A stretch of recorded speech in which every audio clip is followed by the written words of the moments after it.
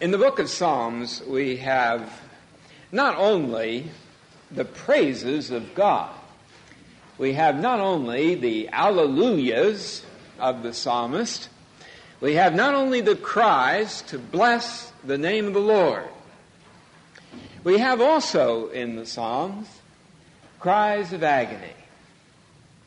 We have also from the Psalms screams of anguish. And this evening we turn to Psalm 22. Psalm 22 is the psalm of the lament of an individual sufferer. And remarkably, this is the form of psalm that is commonest in the book of Psalms. You see, there are some psalms that are I psalms in the first person singular. There are other psalms that are we psalms in the first person plural. And of the psalms that are I psalms, individual psalms, the great majority are psalms of lamentation. Psalms in which a righteous sufferer pours out before the Lord the lamentation of his heart. And the form of Psalm 22 is the fullest form for psalms of this kind. And it has the various elements of this form repeated. We'll look at the psalm a little and consider its message and learn a little also about the form of these psalms of individual lamentation. Now it's significant that there should be more psalms of lamentation than of any other kind in the Psalter. You see, the book of Psalms doesn't harmonize with the kind of saccharine religious music that should be banned along with saccharin. It isn't, the book of Psalms isn't full of Pollyanna sentimentality. The book of Psalms is realistic. The book of Psalms shows the suffering and the agony and the anguish that human beings know. You know, there are some kinds of song that wouldn't seem at all appropriate after you had seen the film Holocaust. But the book of Psalms can still be sung against the background of agony in the world. How sad it is that in our day, violence and death seems to be used in the media and in the novels of our time as a kind of cheap teaser for sex. And yet, there is a preoccupation in our world with suffering and with death. Don't know if many of you are familiar with the paintings of Francis Bacon, the kind of faces that he shows. Time magazine described his painting one time in these words. The critic said, "He resurrects the image of men halfway between life and death, like some mad coroner who frames the clotted residue of life." If some of you are familiar with the book by the late Hans Ruckmacher, Modern Art and the Death of a Culture, it's a painting by Francis Bacon that's on the cover of that book. It's interesting that our world does not escape preoccupation with death, and neither does it escape the cross. At an art show in the museum in Philadelphia a few years ago, there was a crucifixion, a piece of sculpture by Bruce Conner, a great 7-foot cross, a cadaver hanging on the cross, and raveled skeins of nylon stocking webbing drawn across the figure. Cynical, downbeat, But there still was the cross. You may have seen Andrew Wyeth's painting called The Scarecrow. Shows a field, New England. Desolate, wintry scene, stormy gray sky in the background. But in the foreground, the cross. Oh yes, it's just the framework for a scarecrow. And the scarecrow has long since rotted away. And they're just some torn pieces of cloth flying like banners against the darkness of the stormy sky. The scarecrow, yes, but there is the cross. In Psalm 22, the Spirit of God shows us the cross. And there we hear another kind of song.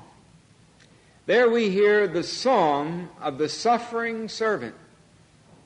There we hear the song that is, first of all, a cry from the depths, a cry of anguish, a cry of physical suffering. I am poured out like water, and all my bones are out of joint. My heart is like wax, it is melted within me.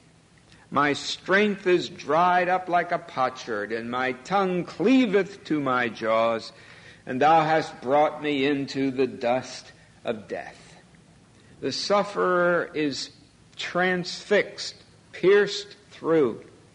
He cries, I may count all my bones. They look and stare upon me. They pierced my hands and my feet. There's not only the physical suffering, there is spiritual suffering, shame, reproach, and above all, abandonment.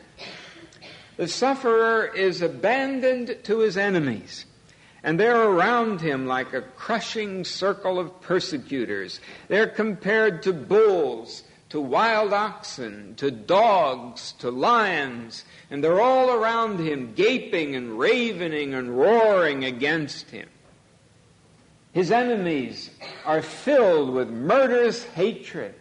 And not only hatred, there's also a mocking malice, because they scorn him, they ridicule him. He's a reproach of men and despised of the people. All they that see me laugh me to scorn. They shoot out the lip, they shake the head, saying, Commit thyself to the Lord, let him deliver him, let him rescue him, seeing he delighteth in him. But the abandonment that causes the agony of the sufferer is not just the fact that he's abandoned to his enemies and that they are all about him. It's that he's abandoned by his friends. They are far off. The helpers are gone. Trouble is near, verse 11, and there is none to help. We're reminded of this complaint in other Psalms. In Psalm 38, verse 11, My lovers and friends stand aloof from my plague, and my kinsmen stand afar off. Psalm 88, verse 8, Thou hast put my acquaintance far from me. You know how Luke in his gospel picks up that phrase when he says, All his acquaintance and the women that followed with him from Galilee stood afar off. But of course, the agony is not just that he's surrounded by his enemies, and it's not just that his helpers are far from him. The depth of the agony is this, that God has forsaken him. Eloi, Eloi, lama sabachthani. My God, why hast thou forsaken me? Why art thou so far from helping me? Or it could be translated from saving me and from the words of my roaring. Not only do the enemies roar against him like lions, the sufferer himself cries out in agony with a loud voice, with the scream of abandonment. My God, why hast thou forsaken me? God had promised, behold, I am with thee, and will keep thee. For I will never leave thee until I have done that which I have spoken to thee of. So God said to Jacob long ago. And God, who made his covenant with the people in the desert, was proclaimed to them by Moses as the Lord thy God. He it is that doth go with thee. He will not fail thee nor forsake thee. And the psalmist in the 27th Psalm says, when my father and my mother forsake me, then the Lord will take me up. But here the sufferer cries out for the God of the promise, cries out for the God who said, I will never leave thee nor forsake thee.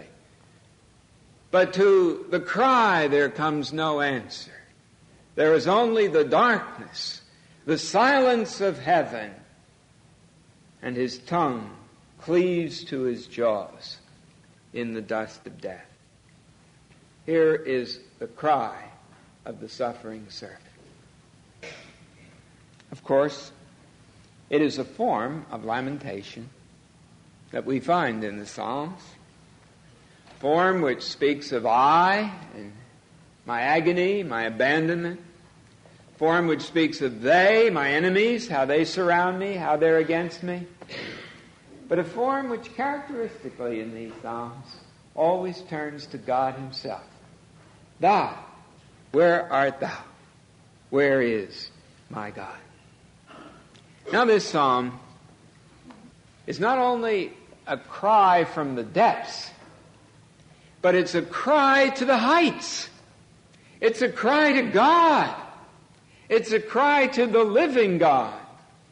And my dear friends, there is in this psalm a question that goes beyond despair. A question of trust. An appeal of trust. The sufferer cries out, why hast thou forsaken me? And Jesus Christ, of whom this psalm speaks, takes upon his lips this why. The why of the mystery of evil in the world. Now that why is upon the lips of many sufferers in the Old Testament. It's a why that Job knows. It's a why that you find in the other Psalms. It's a why that the afflicted patriarchs used as they cried out to God. But it is a why that Jesus himself takes upon his lips and uses. Now, Jesus knows this psalm, of course. But Jesus isn't exactly quoting the psalm. He is fulfilling the psalm. The psalm is written about him. And Jesus on the cross, as he cries, why hast thou forsaken me, is of course not just using a quotation from the Old Testament.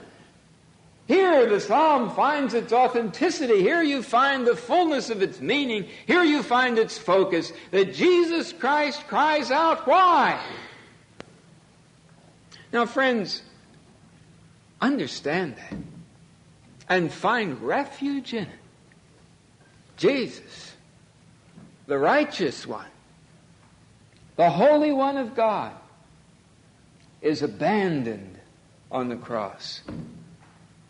And he cries out from the agony of his suffering, why hast thou forsaken me? Jesus, who was angry as he stood outside the tomb of Lazarus. Jesus, who was moved within him with anger before he wept outside that tomb. Jesus, who saw the horror of death entering into the world of God's creation. Jesus, who had confronted that horror as the Lord of life and the Lord of the resurrection.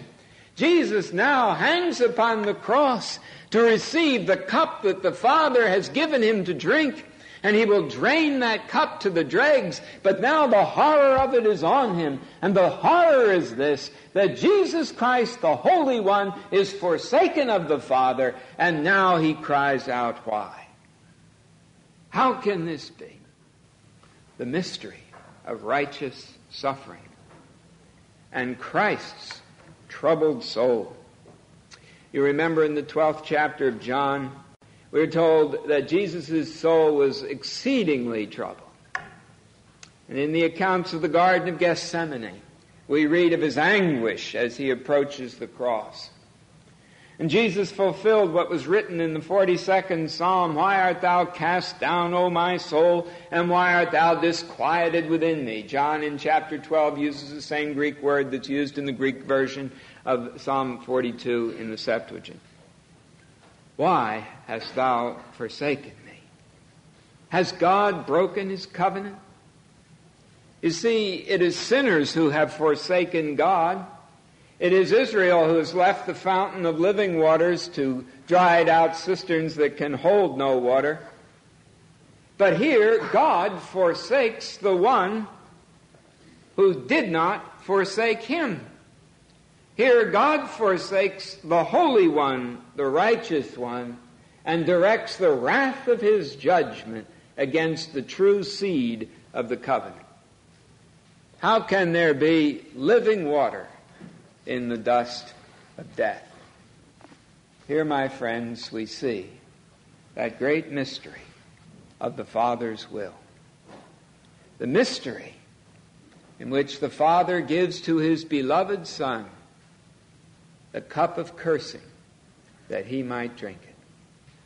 The mystery of hell for the Holy One. In all the prayers of Jesus in the Gospels, Jesus always says, "My Father." Jesus always prays to God as the Father.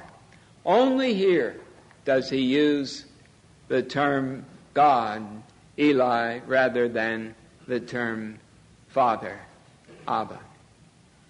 But here, Jesus Christ cries out the Aramaic term, Eloi, my God, why hast thou forsaken me? Friends, again, we reach a point of mystery that requires more meditation than explanation. You say to me, how does it help me? How does it help me in my struggle with suffering? How does it help me when I'm confronted with the mystery of evil in the world? How does it help me when I see this world filled with horror and disaster and sin and death? How does it help me when I'm crying out to God for my agony? Oh, why? How does it help me to know that Jesus said why? Friends, I can't help but pause. Because, you see, I can't so much tell you how it helps you. I have to pray that the Spirit of God will show you how it helps you. Show you what it means that Jesus Christ entered the valley of the shadow of death. Now, the suffering that comes into your life is not suffering that's undeserved because you're a sinner.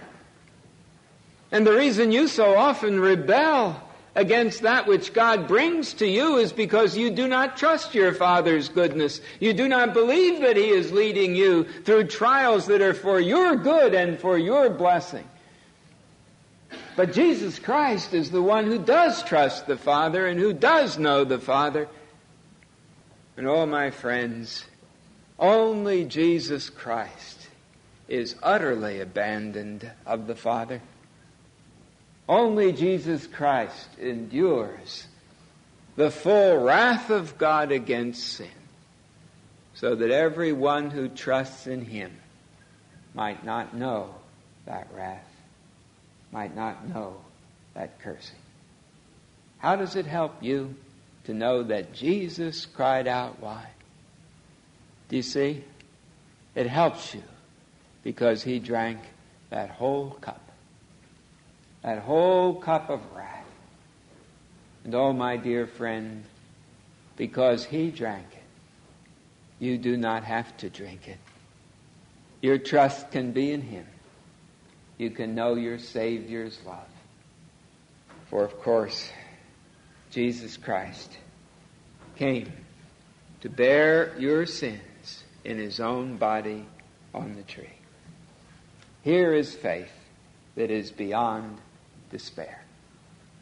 My friends, bring all your black doubts, bring all your tormented imaginations, bring all your stifled dread to Calvary, and hear Jesus Christ cry out, "From the depths to the heights, why hast thou forsaken me?"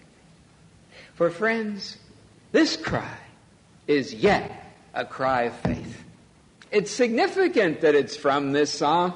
It's significant that the psalm has the structure that it does, because what is the structure of these psalms of lamentation? Well, there's always an address to God, first of all, and then there's always a cry of lament, I, they, thou, and then there always comes a confession of trust.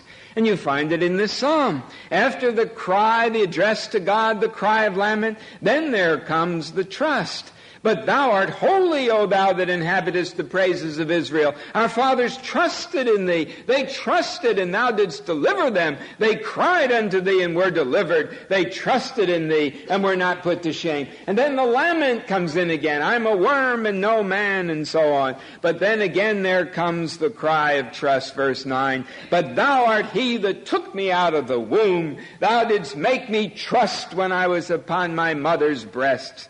I was cast upon me from the womb. Thou art my God since my mother bare me. You see, this whole psalm is the psalm of Jesus Christ. From the womb of the Virgin, from the time when he was upon the breasts of the Virgin Mary, Jesus Christ is the one whose trust is in God. And the structure of this psalm is no accident, you see. The sufferer, the agonizing righteous one, can cry out to God in confidence from the very midst of his lamentation, because he knows that his hope is in God.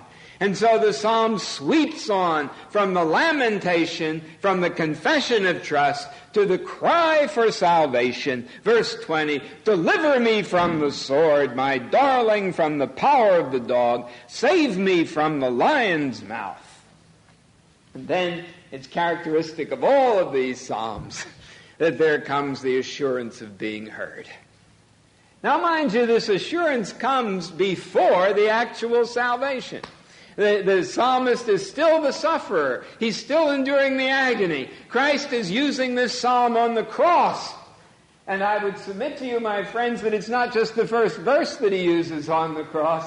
The whole psalm is being fulfilled by Jesus Christ. It's being fulfilled by his enemies in spite of themselves as they mock him at the foot of the cross. It's all being fulfilled, but also the trust is being fulfilled. For Jesus Christ cries to God, and his confidence is that at last the Father must hear him. Yea, from the horns of the wild oxen thou hast answered me. Then you come to something that's characteristic of these psalms. After the cry for salvation, after the assurance of being heard, then there comes the offering up of the vow of praise. Now, of course, this had quite a setting in the Old Testament. When someone was in a time of agony or anguish, he would pray to God for deliverance, and he would say to the Lord, "O Lord, if you deliver me from this, I'm going to come and offer my thank offerings to you in the midst of the congregation." And when the sufferer knew deliverance, then he would come to the temple, and he would bring his thank offering of praise and offer it up, perhaps an animal sacrifice of praise or thanksgiving to God, bringing also the offering in other forms of thanksgiving, bringing his offering of thanks, his vow of praise to God. And then in the midst of the congregation, singing praise to God for the great deliverance God had given. And so you find in these psalms this vow of praise. And that's what you have in verse 22. I will declare thy name unto my brethren. In the midst of the assembly will I praise thee. The suffering servant knows that he can direct his praises to God, that God will hear him, and he can cry out to God in thanksgiving. And so he offers his vow of praise to God. Even though the suffering is not over, in faith he looks to God for that salvation. Psalm 116, verse 18 and 19 is another example of this vow of praise. You find it in many of these psalms. You find it also in verse 14 of that psalm. 116, verse 14, I will pay my vows unto the Lord, yea, in the presence of all his people. Verse 18 of Psalm 116, I will pay my vows unto the Lord, yea, in the presence of all his people, in the courts of the Lord's house, in the midst of thee, O Jerusalem. Praise ye the Lord. Hallelujah. The vow of praise can be paid. Eloi, Eloi, lama sabachthani. My God, why hast thou forsaken me? The cry of the suffering servant. I will declare thy name among my brethren. In the midst of the congregation will I sing praise unto thee. Do you hear it? He cries in agony. But even in agony, the faithful servant proclaims the Father's name. And the soldiers, they were mocking and they were dubious at the foot of the cross, and they said he's calling for Elias, and let's give him some wine and see if Elias is going to come and hear him. But Jesus Christ bore witness to the Father's name, and he bore witness also because he had come to bring the vow of praise to God. The cry of the suffering servant becomes the cry of the triumphant servant, the victorious servant, the servant who brings his vow of praise as a victory hymn to the God who saves him from death and destruction. The 2nd chapter of Hebrews and the 11th verse. For both he that sanctifieth and they that are sanctified are all of one, for which cause he is not ashamed to call them brethren, saying, I will declare thy name unto my brethren. In the midst of the congregation will I sing thy praise. There Jesus Christ is said to be the author of that verse in Psalm 22 also. That is to say, not only is the first verse a prophecy of that which Jesus Christ will cry, the 22nd verse is too. Jesus Christ, the singing Savior, not only sings in the cry of anguish from the cross, Jesus Christ, the singing Savior, sings in triumph from the cross. And that's why John says that the cross was the lifting up of Jesus Christ, that God began to lift him up at the cross, lift him up just a few feet from the ground, but that lifting up in crucifixion was the beginning of the lifting up that would end in the throne of glory. And I, if I be lifted up, will draw all men unto me. And this he spake concerning the manner of death with which he would die. He would be lifted up from the ground on the cross. He would be lifted up from the earth to the skies. He would be lifted up in resurrection glory. And in the midst of the congregation, in the midst of the heavenly assembly of the people of God, Jesus Christ will sing the Father's praise. I will declare thy name unto my brethren. And Jesus, who screamed Eloi from the cross, will cry out in glory, Abba, Father, in the midst of the great congregation of the redeemed. For at the cross, God triumphed. At the cross, God's justice was satisfied. At the cross, there was the death of death and hell's destruction. At the cross, there was the mystery of the fulfillment of the purpose of God. For a small moment have I forsaken thee, but with great mercies will I gather thee. In overflowing wrath I hid my face from thee for a moment, but with everlasting loving kindness will I have mercy on thee, saith the Lord thy Redeemer. So God spoke to Israel of old, and so he speaks to him who is the true Israel, the real vine, the reality of which Israel was the symbol and the type, the true Son of God, the one inheritor of all the promises, Jesus Christ. For my friends, at the cross there was not only the wrath of God that was borne by the Son, there was also the breach that fell upon the Father. Now, friends, it's difficult for us to understand this. But you see, when Jesus Christ was forsaken on the cross, when in the darkness God did not answer the cry of his Son, you must understand that then the Father himself was paying the price of sin. You must understand that the Father had all his love in the Son, that the Father loves the Son utterly, and that therefore, if we can talk in human terms, which is the only way we can come at this mystery at all, we have to say that there is nothing that God would rather have done than to have delivered his only beloved and only begotten Son. And the Father, therefore, paid the price. For God so loved the world that he gave his only begotten Son. And at the cross, God the Father gave Jesus Christ the Son. He gave him up to death for us. And the amazing mystery which we cannot understand is that God the Father, whose eternal love is directed toward the Son, that God so loved the world, so loved sinners, so loved those who deserved only hell and his wrath and his curse. He so loved sinners that he gave up his only begotten Son. And so Paul tells us this amazing mystery in Romans 5:8, that God commended his love toward us in that while we were yet sinners, Christ died for us. Oh, friends, what a mystery there is here. That verse doesn't seem to end the right way. Verse 6 of Romans 5, for while we were yet weak, in due season Christ died for the ungodly. For scarcely for a righteous man will one die. Yet peradventure for the good man someone would even dare to die. Then you think the verse ought to read, but Christ commended his own love toward us in that while we were yet sinners, he died for us. Isn't that what makes sense? For a good man, maybe someone would even be willing to die, but we weren't good men, we were bad.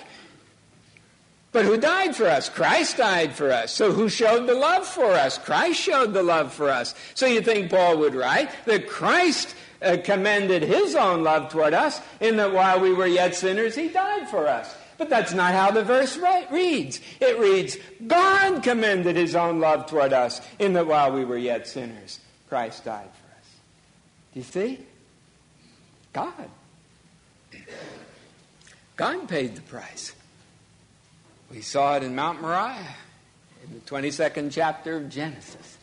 God told Abraham to take his only son, the son whom he loved, his beloved son. Jesus Christ is called the beloved in the New Testament against the background of Genesis 22.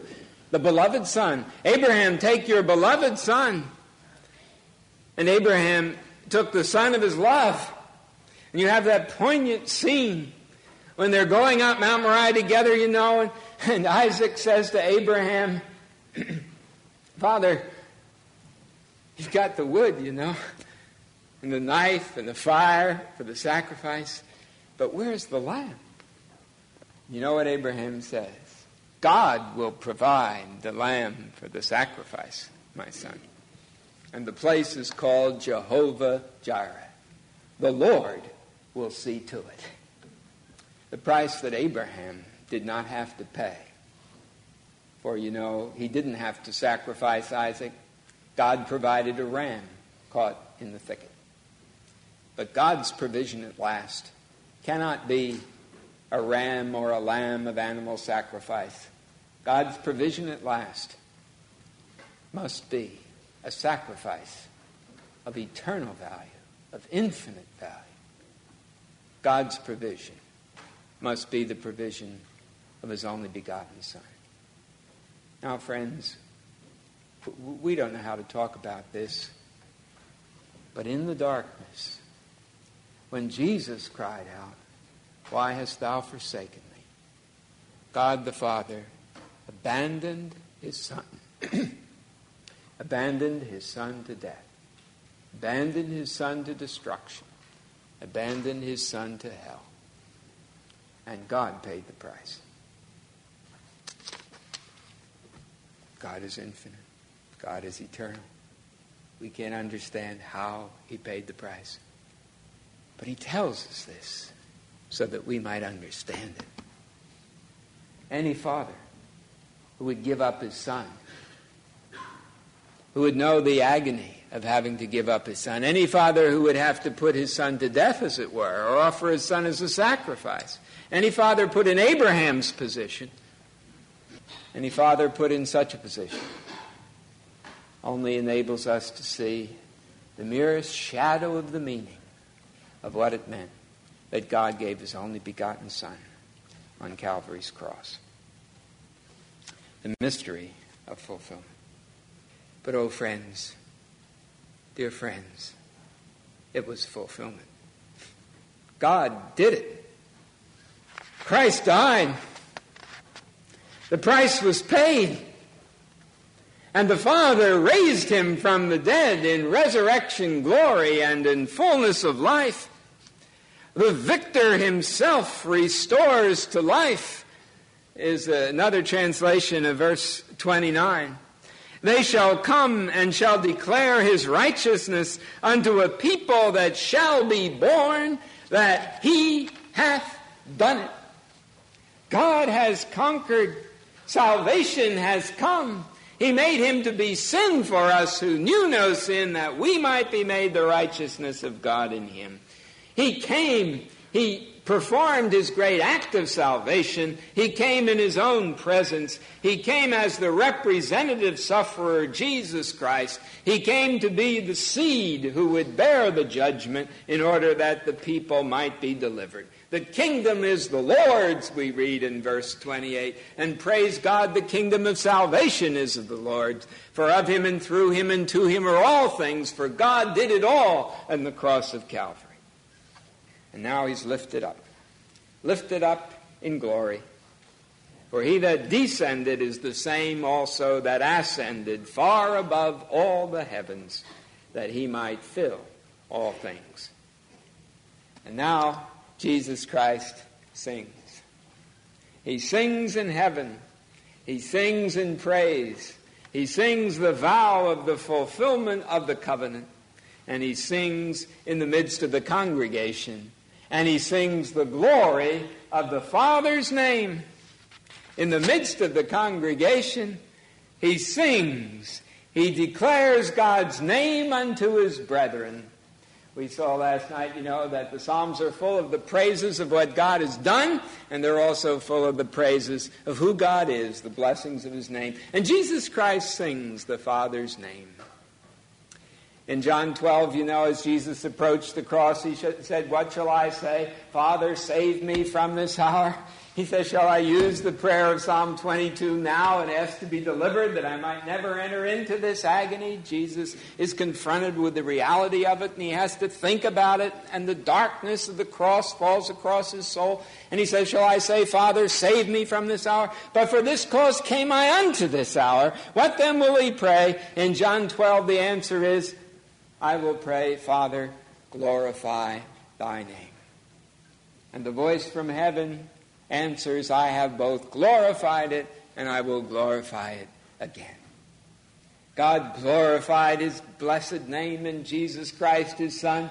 He glorified his name through the whole ministry of Christ. He glorified his name in the Mount of Transfiguration. He glorified his name as he taught the disciples. He glorified his name in the upper room. But he glorified the name of Jesus Christ when he glorified his own name at the cross. For, my friends, never was the name of God so glorified in all time and to all eternity as it was glorified when Jesus Christ on the cross bore our sins in his own body on the tree. For you see, the greatness of God, how great thou art, it can be shown in the works of God's creation. The greatness of God's wisdom can be shown in his control over all history. The greatness of God's righteousness can be shown at the last judgment when he shall mete justice to every single man, to every single situation. But you never see the full wonder of the marvel of the mystery of God's own being until you see that God so loved the world that he gave his only begotten Son. And God's name was glorified in the darkness. God's name was glorified even as Jesus cried out, "Eloi," in his forsakenness. God's name was glorified because God's purpose was fulfilled. and there was made satisfaction for sin, and Jesus paid the price, and the full atonement was done, and it was shown that mystery that never could have entered into the heart of man to conceive, that God would save us how? By coming to become man, by coming to bear our sin, by coming as the Son to be abandoned of the Father in order that he might be made sin for us, the Holy One. That's why Paul couldn't believe in Christ as a Pharisee. He couldn't believe in a crucified Messiah because he knew the law said, "Cursed is everyone that hangs on the tree." How can you have a Messiah who's under the curse? Then after Jesus revealed himself to Paul, Paul learned the mystery. That precisely because he bore the curse, he was the true Messiah. Because God commended his love toward us, in that while we were yet sinners, Christ died for us. Now, my friends, Jesus Christ, the triumphant servant, sings. He sings of God's justice being satisfied. He sings of God's covenant promise being fulfilled. He sings that the vow of God can now become his vow, that he can sing praise to the name of the Father in glory. He can sing as the anointed king. The angels sang when Jesus Christ was born in Bethlehem. Jesus sang in the upper room before he went to the cross. He sang the Psalms with Peter and John and the other disciples. And somehow whenever I picture them singing together, I can hear Peter's voice, a little louder than the rest. I wonder if Peter had a good voice like our brothers here tonight. Or I wonder if Peter had a scratchy voice and couldn't keep a tune. I don't know. But Jesus sang with Peter, and Peter sang with Jesus. Jesus sang. C.S. Lewis writes about that silent planet, that planet Earth, and all the planets are singing praise to God, but there's one planet from which there doesn't come any praise, the planet of Earth in its darkness and sin. But from the darkness of planet Earth, there come some voices of praise.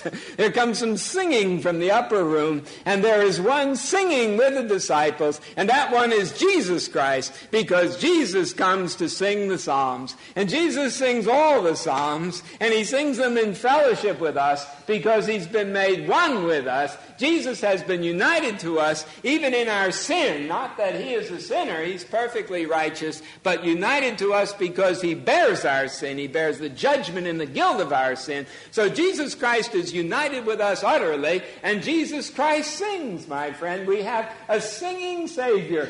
And he sang on earth when he was with the disciples, and now he sings in glory, for he's the great choir master of heaven. He is the sweet singer of Israel. He is David's greater son, and he is the king, not only the king that the Psalms are singing about. Praise God, he's the singing king of the Psalms. He is the one who is the Son, who sings Psalm 2, and sings out, "This day have I begotten thee." He is the Son who sings Psalm 24. Who shall ascend into the hill of the Lord, and who shall stand in his holy place? He that hath clean hands and a pure heart, who hath not lifted up his soul into vanity, nor sworn deceitfully. That's Jesus Christ, the righteous one, who ascends into the hill of the Lord, who sings all the psalms of ascent. And Jesus Christ is not only the righteous one, he's also the triumphant King. Lift up your heads, O ye gates, even lift them up, ye everlasting doors, and the King of glory shall come in. And here he comes, Jesus Christ, the King of glory. Where has the King been? Well, he's been out to battle. The Lord strong and mighty. And he's overcome all the hosts of darkness. And he's overcome the principalities and the power. And he's overcome our sins, and they've all been nailed to the tree. And now Jesus Christ ascends, leading captivity captive. And a mighty shout goes up, because the King is in the midst of them. Behold the King. And all the Psalms of Zion are now fulfilled, because Jesus Christ is the King in the air. He is the head of the new creation. He is the chief musician, the sweet singer of Israel. And friends, is it surprising that Jesus Christ also sings among the Gentiles. Don't miss that one.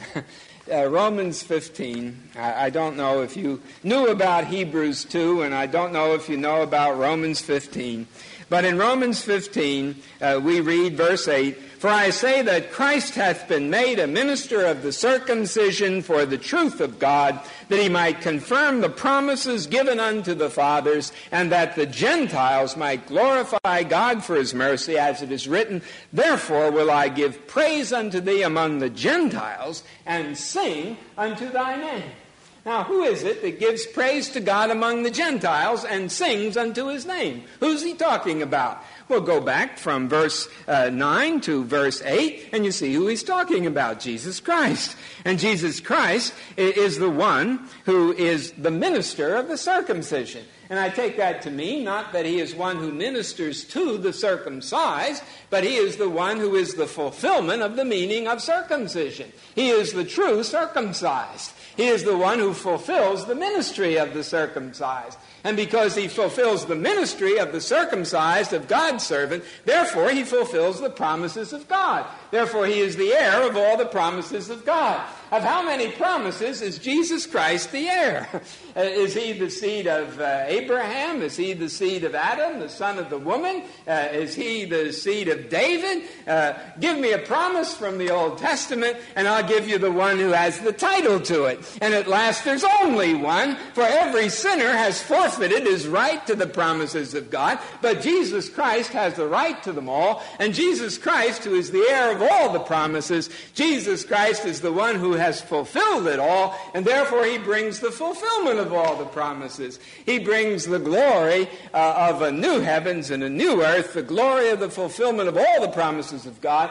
But now Jesus Christ, the ascended Lord, sings among the Gentiles. That's beautiful that he sings.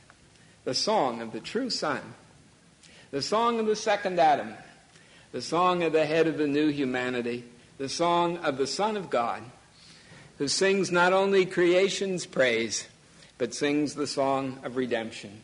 The song of Moses has become the song of the Lamb.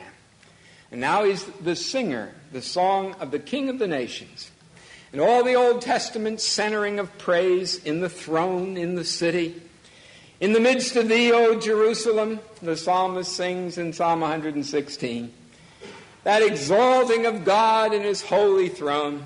You see, that's fulfilled because Jerusalem has been moved up to heaven, and the city is where the king is, and the throne is where the king is, and Jesus rules not in the earthly Jerusalem, which Paul says in Galatians is made like to an Arab city, but Jesus Christ is risen to the heavenly Jerusalem, and there he is King of kings, and there he is Lord of lords, and now he calls to all the nations to come and worship him. And you have the prophecies of the Old Testament fulfilled, in which the remnant of the nation streams in with the remnant of Israel. The remnants are brought in order that there might be the fullness of Israel, in order that there might be the fullness of the nations. Jesus Christ sings the missionary hymn among the nations, the hymn of him who is the Son of God. And he calls men to the festival assembly. He calls his disciples to make disciples of all the nations so that they can join the praise. Read Romans 15 again, and you see the description of Paul's ministry. What's Paul doing? He's organizing a big choir. That's what he's doing. He's getting all the nations to sing. He's getting all the Gentiles to praise God together because he has a singing Savior, and he wants them all to join and sing with Jesus. Join with that vast assembly in heaven. Join with the festival assembly of the saints and the angels described in Hebrews 12. Come in with the souls of just men made perfect and sing with them and sing with Jesus and sing the praises of God. That's the Bible's doxological evangelism. That's what we're called to do. That's the meaning of the Church of Jesus Christ, that we might go to all the nations and call men to come and sing with Jesus. And that's why it is that you find the Apostle Peter, as he describes the church, using the language drawn from the people of God in the Old Testament, you find Peter saying, "But ye are an elect race, a royal priesthood, a holy nation, a people for God's own possession." Why? That you might show forth the excellencies. That's language from Isaiah. It's language from the Psalms. That you might show forth the excellencies of him who called you out of darkness into his marvelous light. You are no people, and now you're made a people, and you're made a people so that you might sing. Christ comes to us, and we gather to him, and the shout of a king is among us. For the tongue of the dumb shall sing. And Christ transforms our sighs and our groans into alleluias of praise. And he takes away the spirit of heaviness, and he clothes us with garments of praise.